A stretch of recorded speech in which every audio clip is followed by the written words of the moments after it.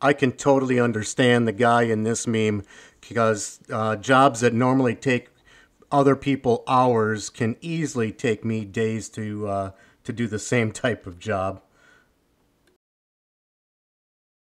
The reason why it takes me so longer is because at the end of 2017, I had a little battle with cancer, and even though I won the battle, it left me, well, let's just say broken. So while some of these aren't glamorous upgrades, some of them definitely are what you would call game-changing upgrades. This one here being an accelerator controller. 9Drive is the brand, and it's made by several different companies. It's the most inexpensive accelerator controller out there, and it works beautifully. Why would you need an accelerator controller? Well, because there is a lack of response in when you push the accelerator. There's a delay that's built in from the factory. So what this does is it gives a tremendous boost to the power input that pedal receives. And like I said, you're just really going to notice what kind of difference this upgrade makes. I also decided to go with a GMRS mobile radio rather than one that was just a handheld, so I finally got a dedicated one installed, and I really like the way this one performs. Plus, it was a very budget-friendly radio to go with, so that was important to me. As you can see, my bump stops were just really deteriorated. Those cheap foam ones that the factory supplies are definitely not as good as these polyurethane ones you can get. And these are the cheaper alternatives bought off Amazon. Now, one thing about these polyurethane bushing or bump stops is that they are very difficult to install. They don't want to give where you have to get them to go under the tabs there.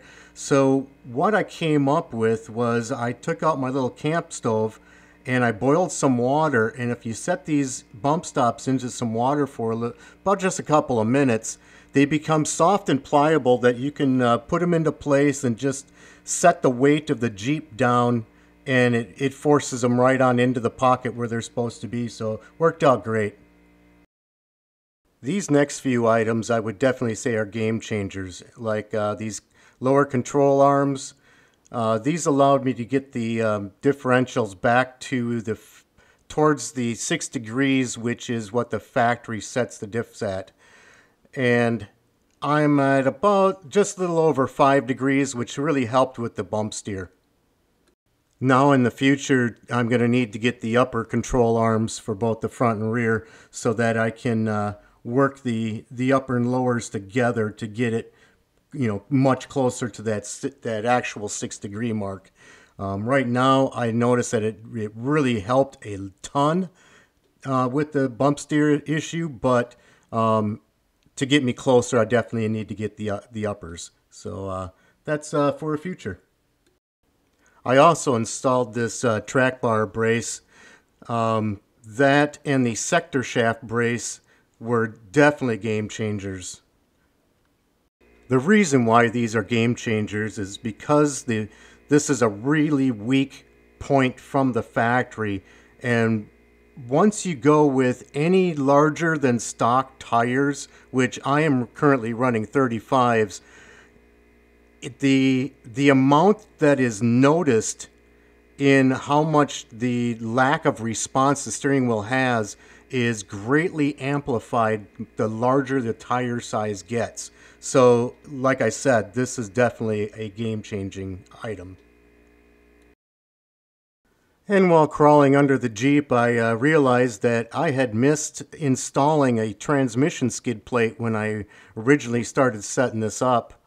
And I will say you have to take off quite a bit of stuff to get it out of the way just to install this little skid plate on there.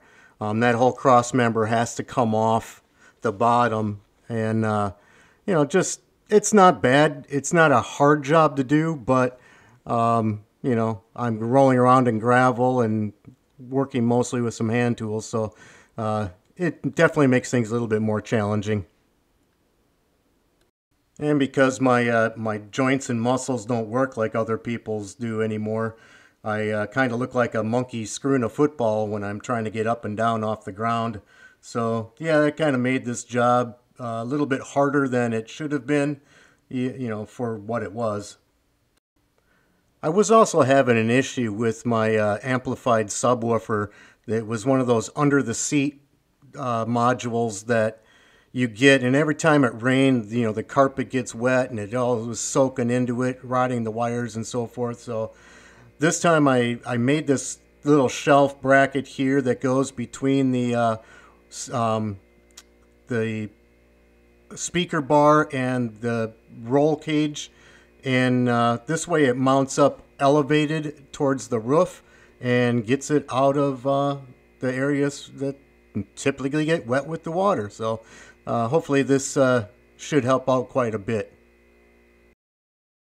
Since there's already a ton of install videos on YouTube, and the fact that it takes me about 3 times longer than it takes anybody else to do the same job, I figured that I would just, you know, give you some of the cheaper upgrades that I have done, and, you know, letting you know how, you know, some of these are definitely a game changer for those of us that drive Jeeps and the handling characteristics that associated with them. But let me know in the comments what your game changers are, and what your upcoming plans for future upgrades are. I'd like to hear them. Thank you.